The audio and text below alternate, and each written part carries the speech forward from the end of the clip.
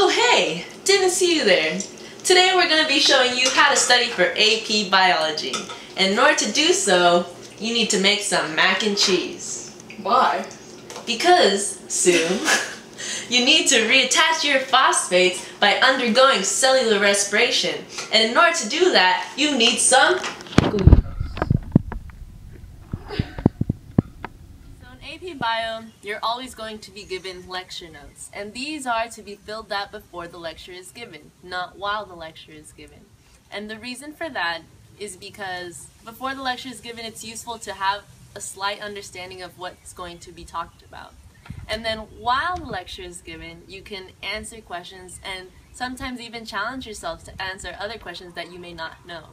And the reason to challenge yourself is because under stressful situations such as a large classroom, it sticks in your head more when you think through a problem and then figure out the solution rather than just repeat what's given on the notes. So then my second piece of advice to you is to go home and review these lecture notes. And the reason why is because it will stick better.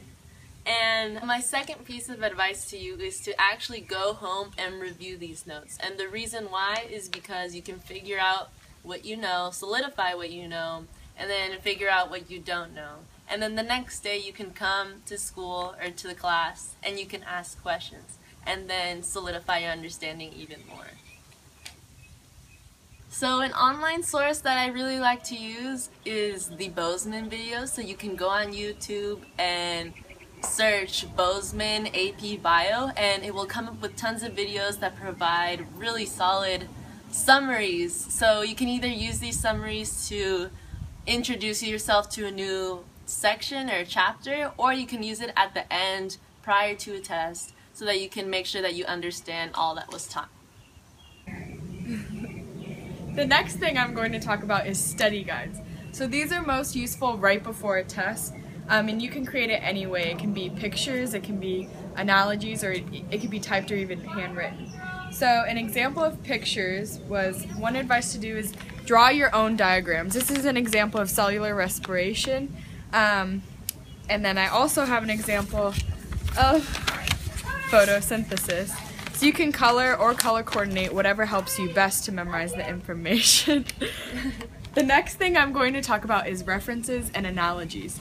These are super important and keys to remember important pieces of information. So I'm going to give some examples of references and you can either use them or create your own. But I would recommend that you create your own so that it's your own connection between the material and your analogy. An example of an analogy. So I'm going to talk about enzyme inhibitors, but I'm first going to explain it. So a substrate is something that normally binds to the active site of an enzyme. A competitive inhibitor mimics a substrate but competes for the active site. And a non-competitive inhibitor binds to the enzyme but it's away from the active site and changes the shape. So in this case, a substrate would be a normal couple.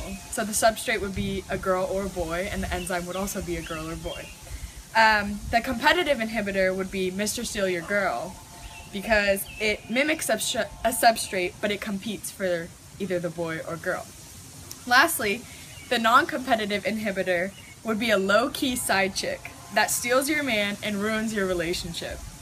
This low-key side chick binds away from the active site and ruins the relationship of the couple. Okay, so another method for studying is to use online resources. Our textbook has an online website that has a bunch of study materials that could help you out. All you have to do is you go to the drop-down menu, you go ahead and click a chapter, and I'm on meiosis and sexual lifestyle cycles. And the things I find really helpful are the animations.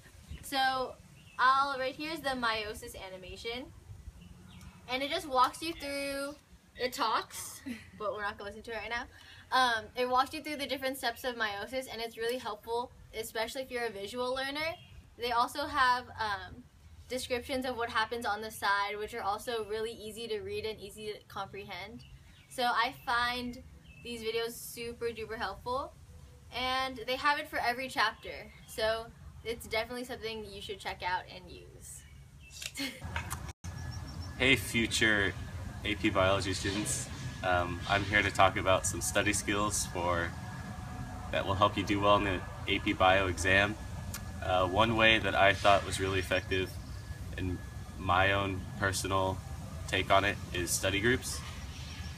In a study group, I feel like talking out kind of the processes or different things about AP Biology really helps you come to a better understanding.